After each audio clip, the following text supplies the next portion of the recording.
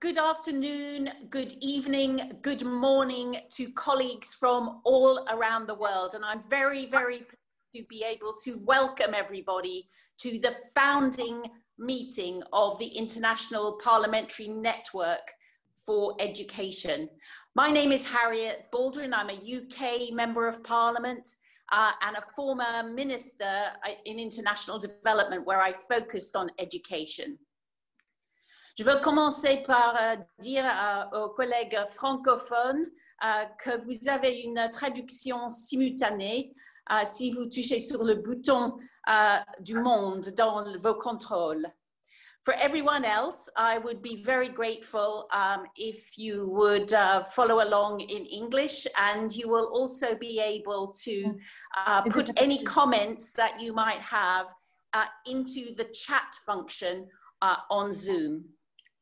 And of course, if you require any assistance during the call, then please do use the chat function. And for everyone on the call who's not speaking, I'd be very grateful if you could mute your microphones, and we will unmute you when the time comes for you to speak.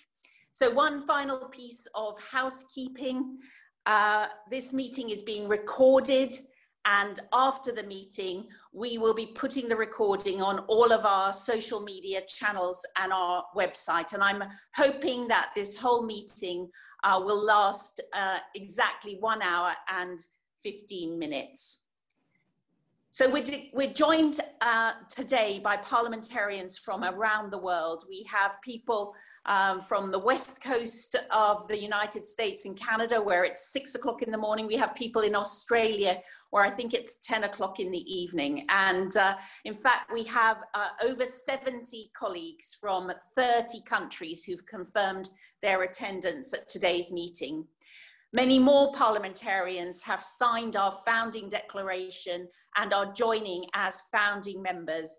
And my colleague, co-chair, Senator Dr. Musuruve, will be updating you all on the number of founding colleagues who have joined the network. We are profoundly grateful to all of you for finding the time in your very, very busy schedules to take part in today's launch. As it's the very first meeting, I think I have found that many colleagues have been astonished to learn that this is the first global parliamentary network which is dedicated to education. When you think how many networks there already are dedicated to health, I must say I was very surprised to learn that. As you know, we did our soft launch at the end of July, and it was at that point that Senator Dr. Gertrude Musuruve from Kenya, my co-chair, and I, and a small secretariat led by Joseph Nano Riley, launched the IPNED network with a joint op-ed. And I'm very pleased that my predecessor, Stephen Twigg, a former education minister in the UK, is now Secretary General of another important parliamentary network, the Commonwealth Parliamentary Association. In the UK Parliament, I chair our cross-party group that campaigns for global education, the All-Party Parliamentary Group on Education. And I know that many of you will be involved in similar networks in your countries. And I know that we will all work together to build the political will to help achieve Sustainable Development Goal number 4. So the network today has been established to grow and deepen the political understanding and commitment to inclusive and quality education for all. Today is the first step in launching that process. And I'm delighted that in addition to our cohort of esteemed parliamentarians today, we are also going to hear from 2 esteemed political leaders who have an abiding commitment to education. The first person we're going to hear from today is former UK Prime Minister and UN Special Envoy for Global Education, Gordon Brown. And then we're going to hear from Senegal's former Minister for Education, now the Minister for Water and Sanitation, and the Vice Chair of the Global Partnership for Education, Minister Thiam.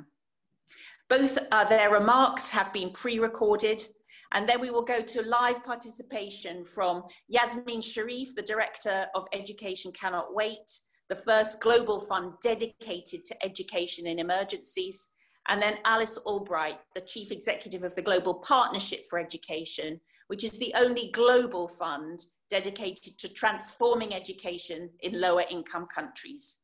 Yasmin and Alice will provide expert analysis of the state of play. And following both their presentations, there's going to be an opportunity to make brief interventions and ask questions to our distinguished panelists. To indicate your interest, can you just use the chat function on Zoom and also include your name and the parliament you're calling in from. We want to hear from a wide range of colleagues. And I first want to tee up Gordon Brown. He and I are from different political parties in the UK, but we share a commitment working across party lines to the kind of cross-party working and global working that the International Parliamentary Network for Education seeks to cultivate. There is so much that unites us, a belief in the power of education. And so it's with great pleasure that we will now hear from the Right Honourable Gordon Brown, the UN Special Envoy for Global Education.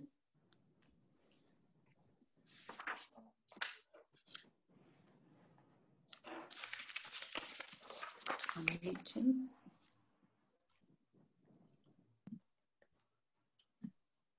Problem with sound. Unmute Zoe. It's great news that parliamentarians from all over the world are coming together in a network to promote the cause of global education. We need universal access to medicines, but we also need universal access to education. You know, hope can die when a refugee ship is lost at sea or when a convoy can't get through with food to a besieged town.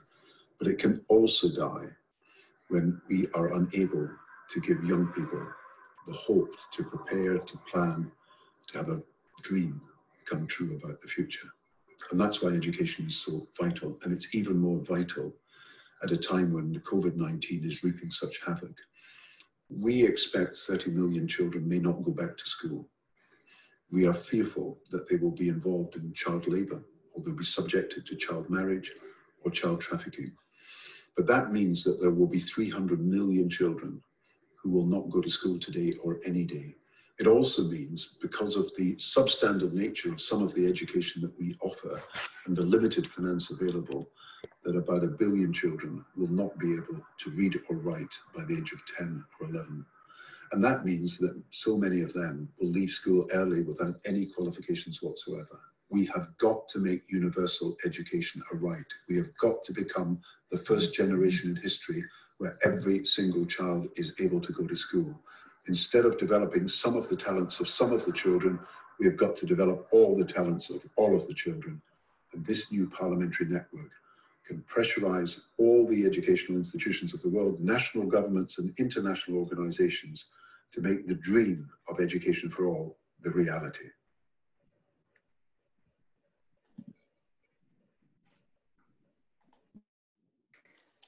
Thank you very much for those passionate introductory remarks. And I would now like to bring in my co-chair from Kenya, Senator Dr. Musuruve, who's going to unveil the number of signatories to this founding declaration, whom we have already signed up. And I'm also pleased that both she and I and Gordon Brown was several other founding members of IPNED were among the 275 world leaders who recently called for urgent action to prevent this crisis in education resulting from COVID. Senator Dr. Musuruve from Kenya has such a strong personal commitment. She's the nominated senator representing persons with disabilities in the Kenyan Senate. She herself is an educationalist who's taught in schools, in universities, and has authored several books for deaf learners. So I am honored to pass the floor to my co-chair, Senator Dr. Musuruve. The floor is yours. Thank you very much, my distinguished co-chair, Honorable Harriet. And I want to say that I'm truly delighted to be on this platform with my co-chair, Honorable Harriet is an advocate on education. She has actually done so much in her country. At one point, she was Minister for Education, and she was even able to impact, girls' education for about 12 years. And I want to say that she also has a global touch, and I'm truly humbled to be on the same platform with Honorable Harriet. I want to say that I also want to say that I'm pleased to say that my colleagues from Kenya are here, and they're actually represented by the Deputy Speaker of the Senate, Professor Kamar, who has actually done so much also on education. And she was a minister also in Kenya for higher education. And being the Speaker of the Senate, she really impacts so much when it comes to issues of education. And I want to say also on this platform that Professor Kamar is my co-sponsor on a bill that I'm coming up with on sign language that will impact deaf learners. And apart from that, she has also co-sponsored another bill with me. And I want to say that I'm truly humbled also with the support that IPNED has received from Kenya, and even from Chair Education. I remember just a while ago, we were in a meeting, but the chair reduced the meeting to allow parliamentarians, senators from the Education Committee to join this global event. So I want to say that IPNED is really, has a really high bar in Kenya. And I want to say that for all of you who have come here to support this cause from all over the world, we have senators from all over the world, we have chairs of departments from all over the world, we have the civil society from all over the world who have come for this important occasion. We also have the media, and I want to say that we are truly humbled as IPNED that you have found time to really come and be with us. So I want to say that I'm delighted now to announce that over 120 parliamentarians from 30 countries have agreed to become founding members of IPNED. And I want to say that we have over 71 MPs from 25 parliaments, in fact, by today, who have committed to attend this founding meeting. So I want to say that we are happy as IPNED that we have a lot of support globally on the course that we have decided to take. And we do not take it for granted that parliamentarians, civil society, people have left their work just to be here and support us in, in driving the agenda SDG 4. We cannot take it for granted, and we are truly happy for this. And we want to say that in this particular meeting, we have representation from all over. We have female legislators, we have male legislators, we have young parliamentarians, we have representation even from the underrepresented, minorities who have decided to come and support our cause. So we want to say as IPNED that we are not taking it for granted that you have actually come here to support our cause, and we are happy that you are ready to take the agenda of IPNED, ahead. And it is very clear as IPNED that we have three main priorities. And our priority number one is to see how to finance education for the underprivileged. And another priority as IPNED is to ensure that we are reaching the farthest behind child. And another priority also is to ensure quality education for all so that no one is left behind. So we are happy that all of you are here to ensure that we press this agenda, not at local level, not at national level, but from a global perspective. I want to say that there's a reason why each and every one of you was nominated to come to this conference. Now, one thing you should know is that you have been rated highly as being a champion in education from your own country, and that is why your name was fronted.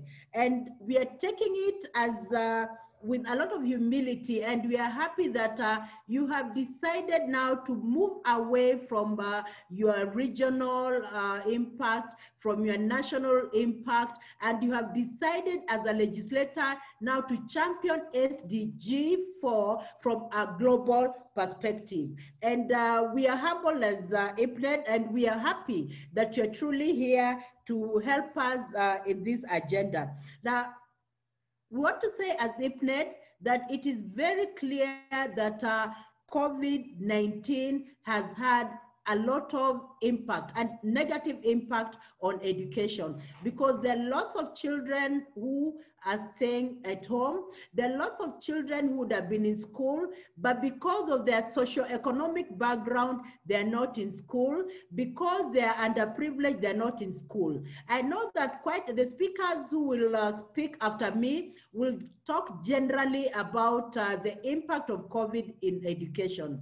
But I want to state clearly, and I will not actually mince my words, that COVID-19 has had drastic impact on children with disabilities, children from minority groups, and children from the underprivileged areas, and especially in Africa. And with COVID, we see so many children not going to school, even in Africa. Some girls right now, and Harriet will attest to this because she was in Africa at one point. She championed education. There's some girls who are not in school. Some of them have been married off by their parents, not out of their will. Some of them are not in school, and this must concern the entire world. I want to say that as IPNED, we want to see that no child is left behind. And before even this pandemic, COVID-19, the impact of education on children with disabilities and the underprivileged was very, very negative. Many countries of the world have not really prioritized education of children with disabilities. And I want to say it is even worse, even for children with disabilities now. And we all know the impact that education can have on an individual. Education can transform someone from the low-income society, from the underprivileged socioeconomic class, to even see it with the high and mighty. And I want to say that globally, we must take it as a priority to ensure that we are actually rallying the political goodwill, all governments nationally, all governments globally, to ensure that everyone is taking it upon himself or herself to champion the agenda of the underprivileged. And I want to say that in 2015, globally, nations of the world committed themselves to achieving SDG 4 to ensure that everyone accesses education. And when I say everyone, we are talking even about children from low socioeconomic backgrounds.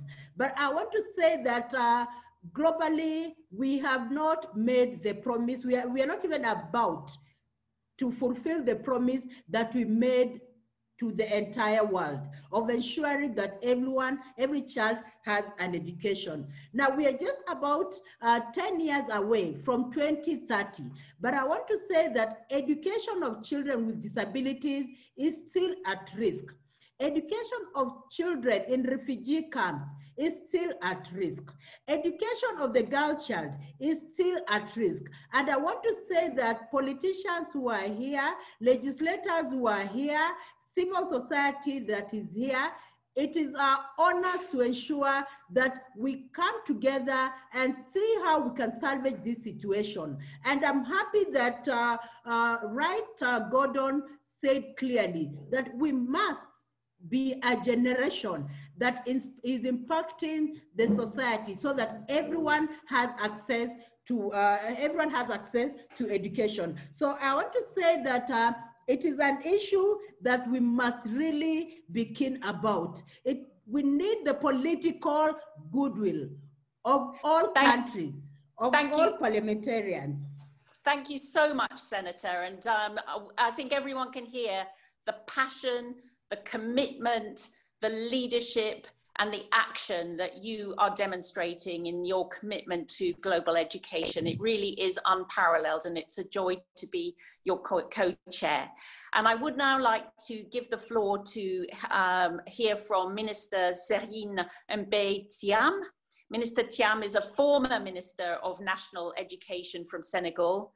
He was elected the first Vice Chair of the Global Partnership for Education in 2018. He's held several positions in education in Senegal, and he's recognized globally for improving the education system in Senegal. So perhaps we can hear the video from the Minister. Good morning, good afternoon, and good evening, honorable parliamentarians. I am pleased to be able to address you at the launch of the International Parliamentary Network for Education today. This network launches at a critical time for education as we battled the impacts of COVID and focus on ensuring children can keep learning until all schools can reopen safely around the world. Before COVID struck, we faced a global learning crisis. That crisis has been made worse by the pandemic. In my personal experience as former Minister of Education in Senegal and Vice Chair of the Global Partnership for Education, I know that parliamentarians' influence cannot be overstated. The political momentum parliamentarians create changes legislation, increases budgets, and drives equity and quality in education. The next year is a critical time for education sector. Working together, you must be bold and ambitious in order to leave no child behind. IPNET's 3 policy priorities will be critical areas of focus as the world moves through the COVID pandemic. Focusing on education financing, equity and quality will be essential to ensuring education for every child. Domestic financing provides the majority of funds for national education budgets globally. From my time as a Minister of Education, I saw how essential it is for aid and donor funding to be aligned to a government's own priorities and leadership through national education plans. The Global Partnership for Education, supporting government-led and nationally driven approach through its partnership. In the coming year, the International Parliamentary Network on Education has a powerful opportunity to get behind and support GPE's partnership-focused model, globally and nationally, in order to transform education systems. Globally, we need a concerted political effort to ensure education gets the resources and financing that are so urgently needed. GPE financing campaign and conference next year is one key part of this. Thank you for your kind attention. Thank you so much to you, Minister, for your support. And I'm now delighted to introduce the first of our keynote speakers, Yasmin Sharif, the Director of Education Cannot Wait. Yasmin is spearheading Education Cannot Wait and their effort to transform the delivery of education in emergencies. It's an absolutely crucial part of the humanitarian agenda. And with rising levels of conflict and record levels of forced displacement, it's absolutely essential that we do not forget the importance of education for every child. Yasmin, the floor is yours for 5 minutes. Thank you very much, and congratulations to you, the MP Harriet Bornvin and Senator Dr. Gertrude Inema for founding this very important network, and we are honored that Education Cannot Wait to be part of it. And thank you to Joseph and Stephen Twigg and others who played an instrumental role in making this happen. We think that this is a truly powerful group that can change the global landscape. I think as was mentioned before on education, it's not just a national issue, it's a global issue. Now, education cannot wait. Education Cannot Wait is the very first global fund that was created specifically for those left furthest behind. And from our perspective, those who are affected by armed conflict, and we speak about over 30 countries, the children of Afghanistan, the children, the Rohingyas, the refugees, the children of the Sahel, of Central African Republic, of Yemen, of Syria, Lebanon, the refugees. Those who are left furthest behind because either their governments are unable or unwilling to deliver the basic service of education to them. In some countries, they may actually be the one that are targeting the schools and the girls leaving the schools, or children living in an opposition area. In many countries, though, where we work, are great ministers of education, but they simply can't cope with it by themselves. They are in the middle of a conflict, or they have an enormous refugee caseload entering the country. So they turn to the international community for help. And that's where Education Cannot Wait comes in. Those left furthest behind in countries of refugees and armed conflict. Now, we were created at the World Humanitarian Summit. And the reason for creating was actually Gordon Brown, who is the chair of the high-level steering group. And many of you who are around the table today were part of driving the agenda of establishing Education Cannot Wait. Because back then, only 2.4% of humanitarian funding would be allocated to education. And very little was happening in conflict and crisis countries, because you have to deliver in a whole different way when you're in a crisis.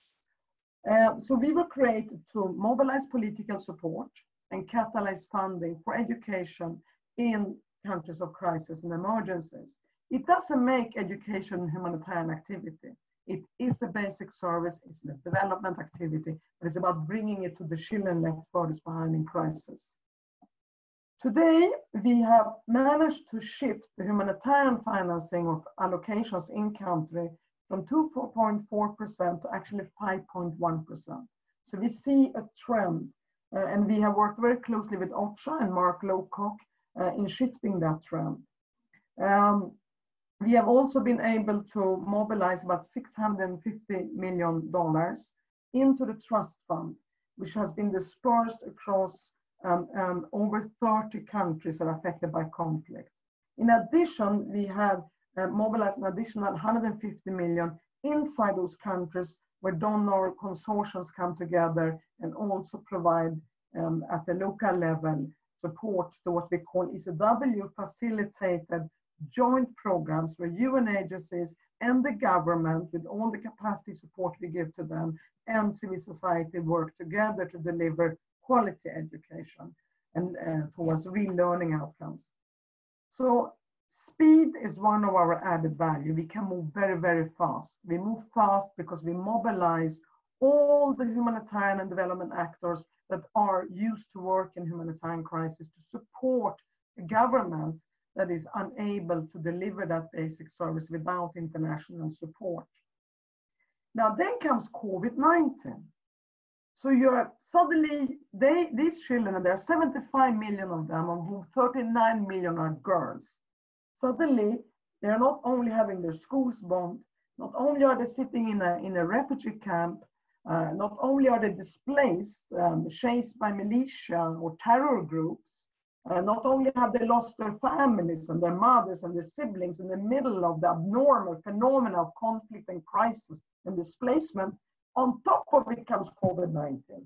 You ask yourself, how much more can you give? How much more can a child or a young person endure? And how much more can you expect the government that has been in a protracted crisis like that, maybe for 30, 40 years like Afghanistan or in the Sahel, to cope with this? So we moved very fast when the World Health Organization was declaring the pandemic. And by April, we were dispersing our first round of COVID-19 investments to 26 countries affected by crisis. And by July, we have done our second round and have now delivered support to the COVID-19 response to 35 countries. This entails remote learning. Where you can use technology, we use technology. But most of sub-Saharan Africa, most parts of a country like Afghanistan or Central African Republic or South Sudan do not have the capacity with sophisticated technology for remote learning. So we have also had to support innovative non-technology remote learning as a response to COVID-19. Because we are operating with crisis-affected children, we have a very big component of mental health and psychosocial services, hygiene and sanitation, upgrading classrooms to provide civil society there. Upgraded classrooms to also provide a space for social distancing and empowering the teachers to train them in how to manage the situation, and also making sure that their salaries are not being cut because of COVID-19. Now, to conclude, what can we do together? But I probably spent too much time, but what can we do together? We are very happy to support and invest in the international parliamentary network for education. And we believe, because of the economic recession that we see today, that is the biggest in our generation, it will be a tendency to look at this from a point of greed and nationalistic responses. But we think that the deep global recession is also an opportunity to look at it from a deep global moral choice. And we look forward to work with you to actually shift and transform the whole way political leaders today look at interest, national interest. But without education, without education, there can be no peace and stability, can be no good governance, can be no socioeconomic recovery. Without education, there can be no sustainable development goals. It's not an issue of prioritizing this sustainable development goal or that human right over education. Education is the foundation for all other sustainable development goals. And let me conclude. I think this is the shift we have to take when we go out and mobilize resources. And I can tell you, crisis countries are absolutely dependent on ODA resources. They are the ones that need the ODA resources out there. But let me conclude with Horace Mann. I came across a very beautiful wording or a quote by him the other day. Horace Mann was the American education reformer. Because most political leaders today who are elected, they look to win election victory, right? And that's why the world looks the way it looks today. What you can do as parliamentarian, as the voice of the people, is to do what Horace Mann once said. He said, be ashamed to die until you have won some victory for humanity. And I think that should be the message, along with the positive encouragement to reach those furthest left behind with massive unleashing of ODA funding for education in crisis. Thank you. That's wonderful, Yasmin, and thank you so much for those inspiring words and for everything that your team at Education Cannot Wait is doing in humanitarian situations around the world. And I now want to bring in Alice Albright, who's the Chief Executive of Global Partnership for Education.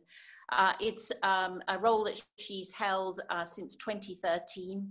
She's overseen the Global Partnership for Education to become a major delivery agency for the Sustainable Development Goals, working in 68 different countries to champion inclusive education and having mobilized more than $7 billion to education, which has given millions of children the chance to receive an education.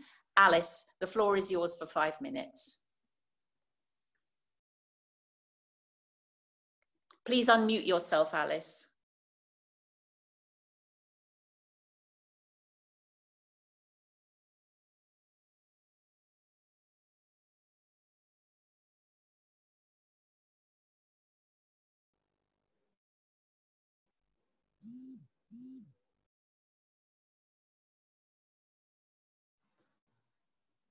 We are struggling to hear Alice at the moment, so I'm going to park that and hope we can sort out the technical details, Alice.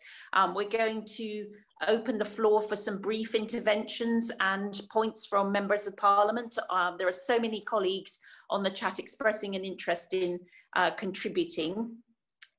So I'd like to call on colleagues and start with Mrs. Shinkai Karoghil MP, who's a member of the National Assembly of Afghanistan. She was an education activist, especially for girls' education, well before she entered Parliament. She was a founding member of the Afghan Women's Education Centre, and she brings that passion to the Afghan Parliament, which we will get a glimpse of now, where we give the floor to Shinkai Karoghil MP for up to 2 minutes. The floor is yours.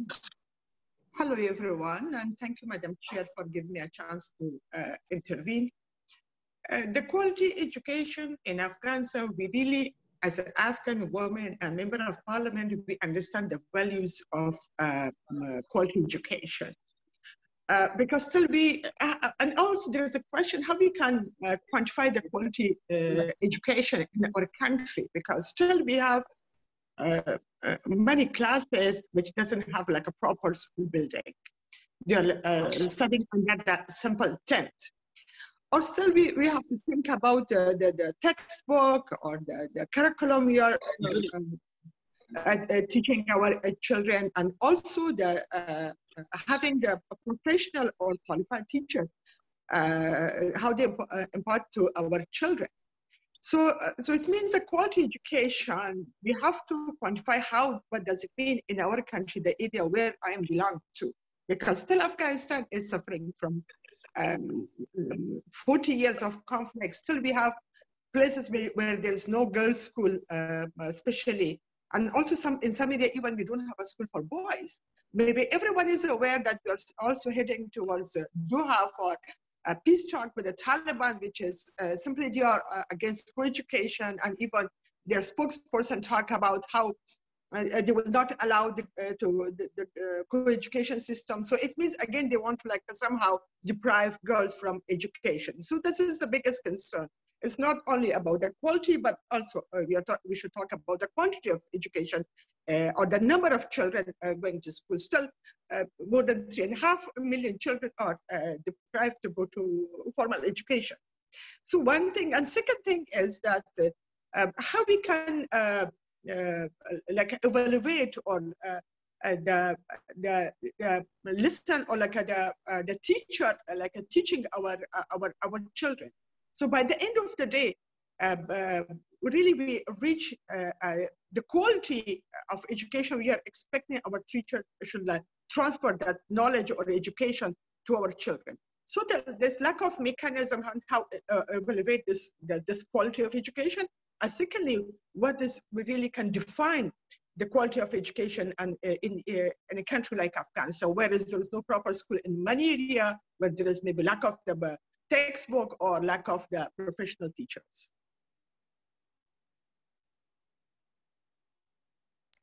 Thank you so much. And I believe that we have Alice Albright back on the call now. Is that right, Alice? Can we hear you now?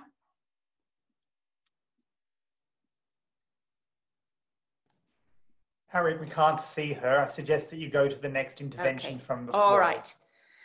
So thank you. I'm going to bring in another fantastic advocate for education, this time from Nigeria.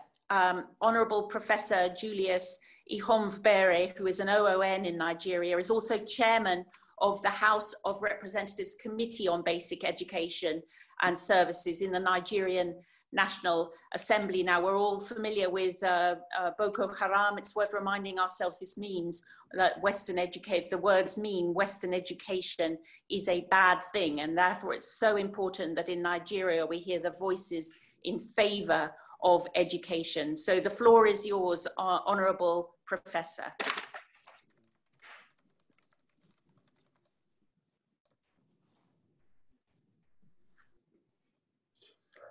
You may want to unmute as well.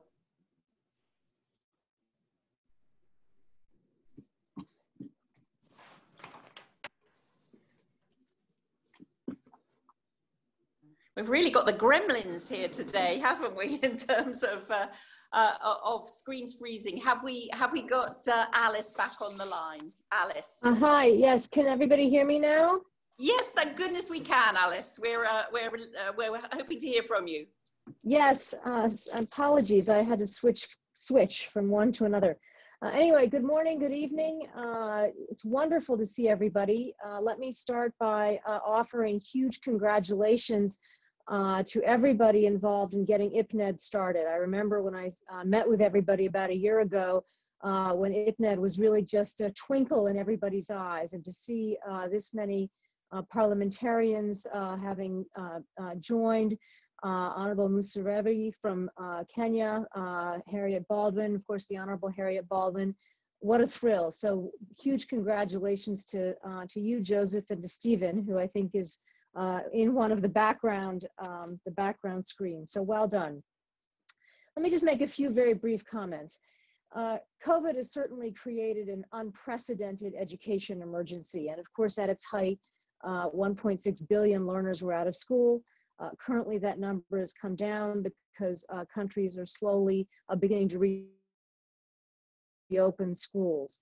But we've seen, certainly as a result of COVID, how vulnerable education is. And that's a lesson, I think, to all of us as we think about not only the accomplishment of the SDGs, but the impact of COVID going forward. Now is the time to think about how to transform education systems, to think about innovation, to think about scale, to think about better delivery, and to think about all of the things that we've seen become so vulnerable in the past few months. The longer the schools are closed, the more learning will be lost. It'll be harder to get children back to school. The more girls will most likely be out of school and not ever be able to go back to school due to more early childhood marriage, more teenage pregnancies. So even though we're beginning to see some of the schools reopening, which is good, I think that the long-term impacts of this are going to be with us for quite some time. So IPNED comes to us, I think, at a critical moment, and will very much share journey. Oops, I've got all these things in. A shared journey as we focus together on innovation.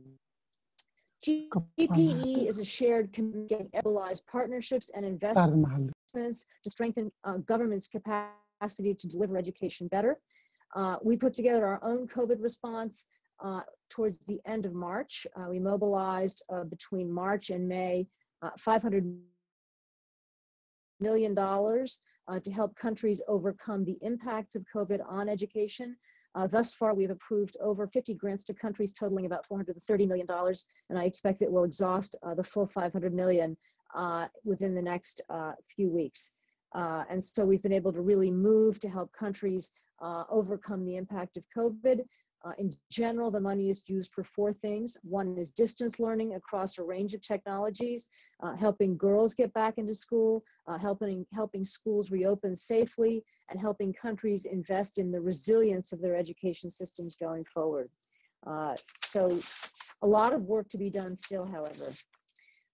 Let me think a little bit and share some reflections with you about IPMED and why we're so excited about IPMED. In many ways, one of the challenges around education is a challenge of political will. It's the political will to mobilize money, both domestically as well as internationally. It's the political will not to take education for granted. It's the political will to reach every child, whether or not they're a girl or a child with disabilities or a child in a refugee camp, as Yasmin has told us very much about. Think about the Rohingya. Or it's a child with disabilities in a remote village. And so in many ways, it is a challenge of political will. We are delighted to have such a broad parliamentary network now to work with to help mobilize political will. And I think that one of the particularly interesting aspects of it is being able to connect the need for political will at the national level and partner countries with political will and the need to build that political will and sustain it at the global level. So I think the fact that the network is so broad is really very intriguing. As Harriet has said, we will be shortly launching our finance campaign. At GPE, it will be our fourth financing campaign. We are going to make it a very ambitious one, and this is because we've seen still so much how vulnerable education is. So we look to work with you to really lean into this finance campaign as much as we can. In terms of what it will fund, it will fund transformation. And we're now in the final stages of putting together our strategic plan. And if you look at the details, you'll see that it is very focused on innovation, on scale, on transformation, on equity, and reaching the most marginalized children. So we're very eager to work with all of you and work with a network that we think will have such an important role to play in many, many places, both around financing as well as around political will. So congratulations to all. Easy to get things started, but we very much look forward to working with you. And thank you so much for the opportunity to be here. Thank you so much, Alice, and I'm glad that we persisted. And we've also persisted with the Honourable Professor Julius Ihom-Berry, who, if you didn't see it already, wrote a fantastic op-ed for our website on the importance of education and the Nigerian perspective. So the floor is yours, Honourable Professor, for a couple of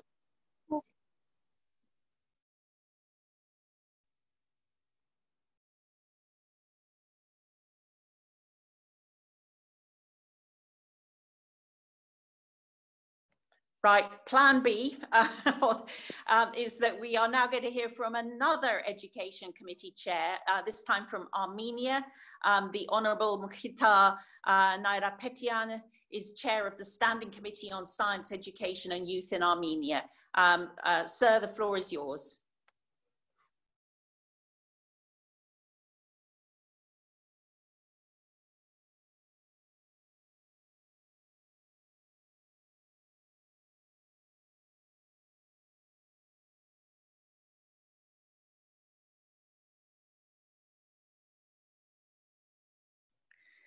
Right, well, we're not having very much luck with our global internet connectivity, I can see. So what I'm going to do is I'm going to open up the floor to every participant to ask questions. If you could start by putting your question in the chat. We will draw on the interventions we've already had, bring in your expertise and perspective from your particular country. And if you can say who you are and which country you're calling in from, and then who you would like to ask the question of. The first three parliamentarians that I'm going to call on are Aroma Dutta from Bangladesh, who is the first woman from civil society to serve in the Parliament of Bangladesh. We also have a question from Ibtisame Azawi from Morocco.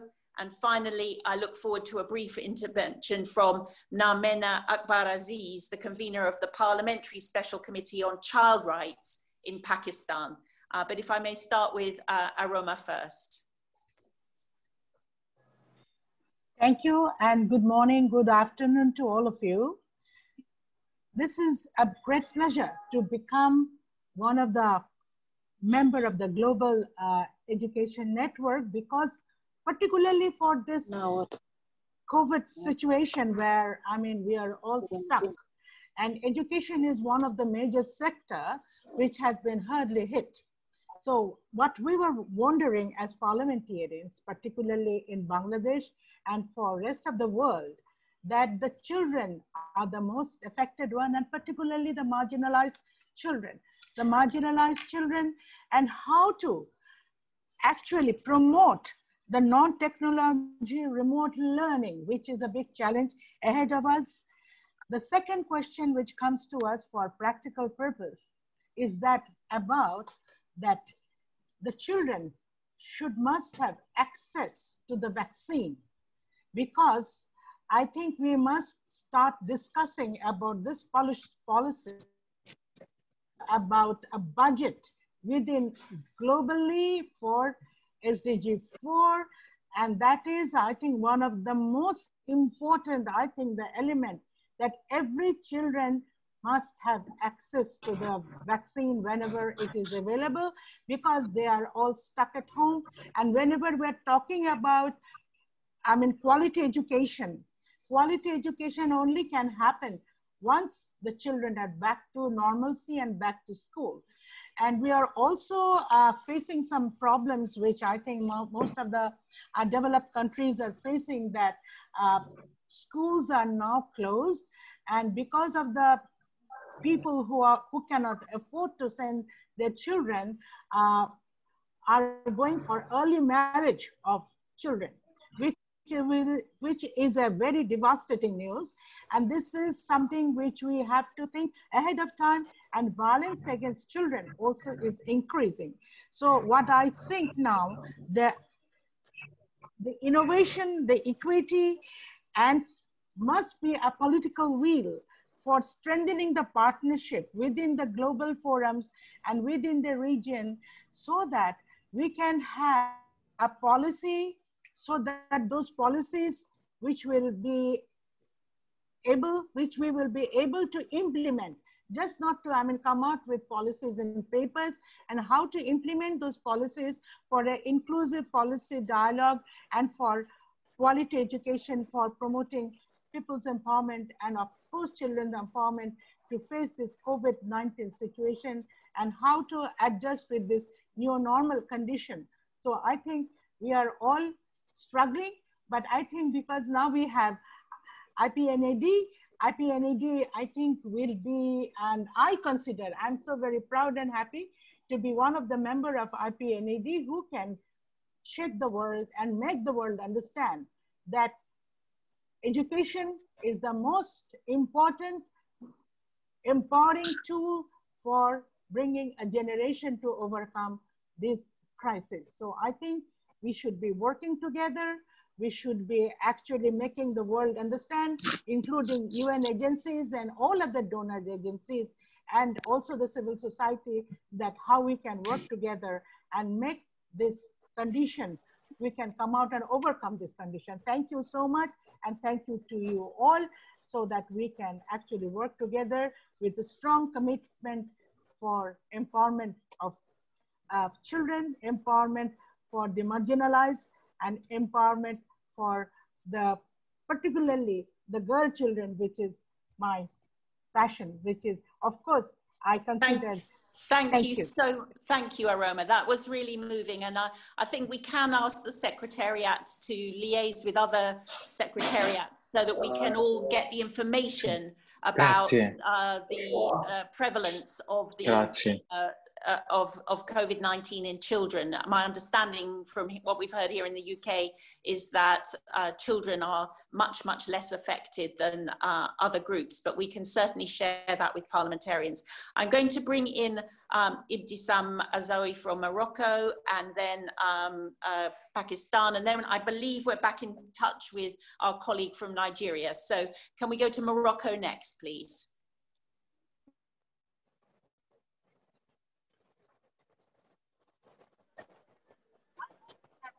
Good morning, everyone. I just wanted to thank you for taking the initiative of launching such ambitious network. I have just one question, which is very practical, but I think that you will abort it. It's about how we are going to coordinate and to collaborate together, and what is going to be our roadmap, and how the network will be structured. Is it going to be through regional sections, national chapters, etc.? Thank you. Yes, thank you. And I know that we're planning after this launch to put together a small executive, and then I'm going to introduce you all to the director of the International Parliamentary Network for Education, Joseph Nan-O'Reilly, who's going to just outline very briefly, Joseph, how the network will be a resource for parliamentarians. Thank you, Madam Co-Chair. Well, everyone, congratulations. It's wonderful to see you all today. Absolutely exceptional turnout and lots of interest. Essentially, we want to work with all of you to strengthen your hand as national advocates, help you to reach out across parliamentary lines in your parliaments to generate a better consensus for education in your national setting, and then to help you to work with your colleagues across national boundaries, regionally and internationally. We want to do that in a variety of ways, and we're also preparing a little guide to collaborating with and being part of the network, which we'll send you in the coming week or so. But essentially, we also want to identify opportunities which you can get behind to support education and collaborate with your colleagues. We also anticipate that some of you, and some of you have already mentioned this, will have particular interests.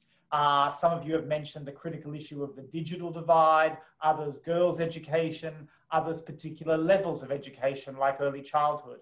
And what we'd anticipate is that we would bring all of you together who have a particular interest in an issue to work together on that, to develop policy, to share good practice, and to collaborate so that education gets its share of political attention, and that together we mobilize political leadership for education. So essentially, we want to hear from you about those ideas, and then we will support that level of collaboration. We're grateful for ECW and GPE on the call today. They have big policy agendas, really important bodies of work, which we also critically, as you've heard today, need to get behind.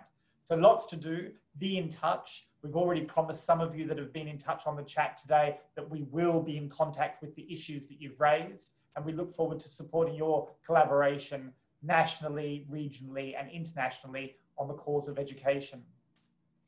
Thank you so much, Joseph. And that's, I think, going to be a useful resource for all of us. I am also just going to put a shout out, given that my colleague from Bangladesh was asking about violence in schools, about the Safe Schools Declaration, which the UK signed up to last year. I know many other countries have signed up to, and maybe something that if your country hasn't signed up to yet, you may wish to try and press your government to sign up to the Safe Schools Declaration.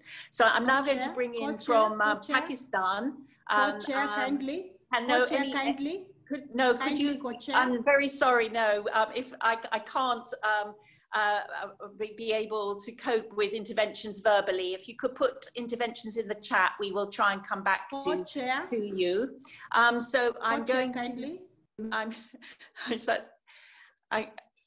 I'm going to now bring in from the National Assembly of Pakistan, Mena Akbar Aziz, to make a couple of points. Thank you so much, Harriet. I think I would like to congratulate all of you for creating this network, which is the dire need at the regional level and at the global level as well. Looking at disparities and issues I think it's very, very important to learn from each other and go beyond learning and working together on the areas that the parliaments work on, which is advocacy, oversight, legislations, and of course, budgeting. So these 3 or 4 areas we should be learning from each other. Some of the countries would be far ahead and some behind and some lacking. Pakistan at the moment is in an educational crisis, 5th largest country with 22 million children out of school, and the marginalized because of the COVID-19 are pushed back, and especially girls. And the alarming situation is this, that we do not have the data. We need to create a data for how children have been affected. And of course, all the problems the other countries are, like early marriages, Bangladesh was mentioning that is happening in Pakistan as well because of the corona. And of course, tomorrow schools are opening in Pakistan and we are all very nervous. We do not know how children will be able to follow the SOPs, and there is no special budget for corona for schools. So quickly, my point is that we need to, first of all, push for political will. Sitting in the National Assembly, what I've pushed for in the last 2 years that I've been elected to is giving a voice to the voiceless, always talking about children. And I hear some other members also talking about children as well. We have so many issues that, that impact children and their protection. So, so I think that we need to learn from that and to create political will that will create, that will have a global body that can influence, which is very important, extremely important, to look at the larger picture. And then also one thing I would like to mention here is that, when we are looking at education, not only look at the public sector, but also the private sector in countries such as ours and also some African countries, most African countries, others regional countries. Private sector is very, very rampant. So we have to be mindful of that. This was a very small point, but I really wanted to make. And I really want to, I look forward to working with you, and especially recognizing that COVID-19 has given us a huge challenge and an opportunity as well to look through our educational systems. And we need to do it together and create a body of political will, push for the highest level of political will. That is much needed, because my last point is that I see in my own parliament, in the Pakistani parliament, that the budgets are slowly being cut back on education. Not much debate is going on, and education does not get that much space that it requires. So we need to bring it back to the center. Thank you so much. Thank you so much. That was very powerful. We're now going to try one more time for Nigeria to see if my colleague from Nigeria has managed to get a connection. And failing that, we are now going to turn to Mika Sugiura, who's going to read a message on behalf of Asahiko Mihara, an MP from the Japanese Diet. Hello. Hello. Hello. Can you hear me? We have quite an echo. I don't know if you have more than one device. Yes. Can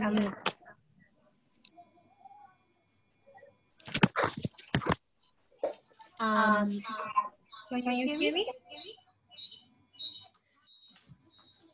We can hear you, but there's a bit of an echo. I think it's good now. Go ahead. Go ahead. Okay. I am Mika Sugiura, Deputy Executive Director of Results Japan. Unfortunately, Mr. Mihara is not here because of the LDP presidential election. Now, I will read his message on behalf of him. My name is Asahiko Mihara, a member of House of Representatives in Japan. I am very honored to join today's online inauguration event for the IPNED as its founding member representing Japan. I have been working for almost 25 years in the Diet. I am the chairman of Parliamentary Network on the World Bank, and I am also serving as the acting chairman of Japan AU Parliamentary Friendship Association. Therefore, I have had a lot of opportunities to visit African countries, including Kenya, which is the mother country of Senator Dr. Muslim Inima. Education is now being affected by spread of COVID-19.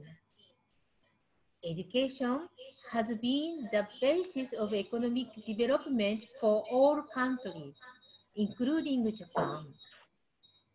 I am now studying about education and GPE very hard with Results Japan. Now I am looking forward to working with you all for IPNED. Thank you very much. Thank you very much from Japan. And I would now like to bring in Giulio Centenaro from the Italian Parliament, please. Hello. Thank you for inviting me to the meeting. And so I will be very straightforward. Today is the first day of school in Italy. We're facing a lot of troubles, especially for the digital divide, because some schools, they do, I don't know, 2 days in school and 2 days at home and so on. So some schools, they don't have enough internet or devices and so on. This is a problem. But what I would like to ask mainly is what can we do practically, hands-on, to help and foster quality of education using this network? Because sometimes parliamentary networks are just a place where we talk, but there are no practical and specific projects. So I just would like to understand that and be useful. Very good question, and good luck with the return to school in Italy. And Alice, did you want to talk about some of the practical things that the GPE is working on? Thank you very much, Harriet, for inviting me back in. Yes, let me just give you some brief examples. I'll talk about COVID. We're very concerned about the impact that COVID has had on schools, on closings. So very specifically, we're working on countries invest in distance learning across a range of technologies, but it's principally medium to low tech like radio. We're working on helping schools reopen safely with hygiene and hand washing and various materials that are necessary. We're reaching out to communities that need to get more funding to get girls back into school, and also the campaigns around that, and also working on some additional social campaigning around getting girls back to school who have been pregnant. So there's a range of things that we're working on specifically around COVID. We're just finalizing our strategic plan, which will be very much around transforming education. And this is where countries will be looking at the specific barriers that they face to enabling children to get a quality education, and will be able to provide funding to countries to invest in those areas that will improve quality. We're working with the private sector. We're working with all of our partners in country as well. So a range of things across the picture. Brilliant. Now, given our technological challenges, I'm going to bring in Honourable Dominic Chome from Sierra Leone, and then I'm going to hand the floor back to my co-chair in Kenya to wrap up the meeting. So Sierra Leone, are you able to join us? The floor is yours. Yeah, good afternoon. Yeah, it's a laudable event particularly with Sierra Leone, our government has declared free quality school education, which was launched in 2018, August 20. And like somebody presented from the National Statistics Survey, Mix 6, conducted in 2017, it is clear that we have even reputation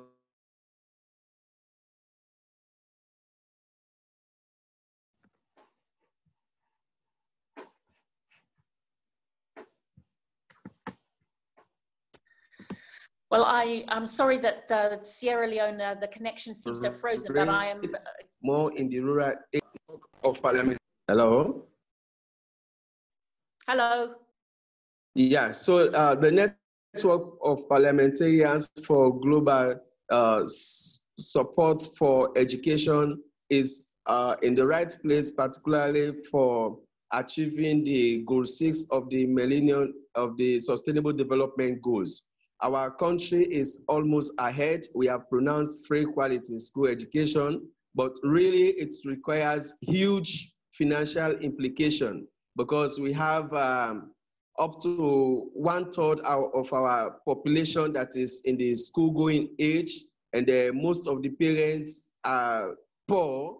We have about 60% of the population of Sierra Leone living below the poverty line. So it's a laudable venture. We know that education is key to every form of development. So as I mentioned, we are committed to this particular network. We've discussed it with the leadership of our parliament. And then, of course, it can interest you to know that for the first time, the government slated 21% of our national budget towards education, which we are still pushing for an increase. So we see the need for putting finance into education. Thank you very much. Thank you. It's great to hear about the progress in Sierra Leone. Before I bring in my co-chair, Yasmin, did you want to make any final points to the network today? Yasmin Sharif. Well, no, I mean, I can say, I mean, you have 2 funds who are part of this meeting and who badly need your support. The Global Partnership for Education and Education Cannot Wait. And we have a very complementary role. So I suggest that one, see what our complementarities are and then set out to support both funds because together we can reach the majority of children who may never see us and may never benefit from learning not exist. So we can only do this by coming together, all of us. And we look forward to working with you. And on behalf of Education Cannot Wait, I'm grateful that we were here and invited and we are your partner. And I look forward also to work with you to reach those children who are left behind in conflict and crisis and who are living as refugees. Not to exclude everyone else, but don't forget them. They've been left behind for far too long. Thank you. Well, thank you, everybody, and particularly thank you to colleagues who wished to make remarks today. And unfortunately, technology and time have been rather against us. But I'm going to ask my colleague, co-chair, Senator Gertrude Inima from Kenya to make the closing remarks from this remarkable moment when we, as international colleagues, come together to have the foundation of this incredibly important network. Senator, the floor is yours. Thank you very much, Harriet, our distinguished panelists and honorable parliamentarians for finding time to attend this wonderful event. And we want to say that it has been really a good moment where parliamentarians have come to share experiences that are happening practically on the ground. We have seen in the case of Afghanistan, there are no textbooks. We have seen also in areas where children are not in school, even the case of Italy where technology is an issue.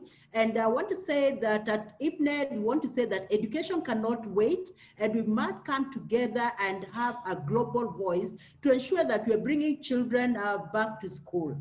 So I want to thank everyone who has come here. I want to thank the media. And I also want to say that as the fourth estate, the media has a responsibility of ensuring that it is actually setting the right agenda globally and ensuring that children with disabilities and the vulnerable are actually helped so that they are not left behind, so that eventually we are able to meet the promise that we made of ensuring that everyone gets access to education, and not only education, but quality education. And I also want to say that colleagues everywhere, we want to say that we need the political goodwill. We need politicians and legislators to ensure that we are pressing governments to put in resources to education. We are also ensuring that we are reaching out to the farthest child behind, and we also ensure that the education is quality. Thank you everyone for coming here, and we hope to see you soon. Thank you, and bye everyone. Bye-bye.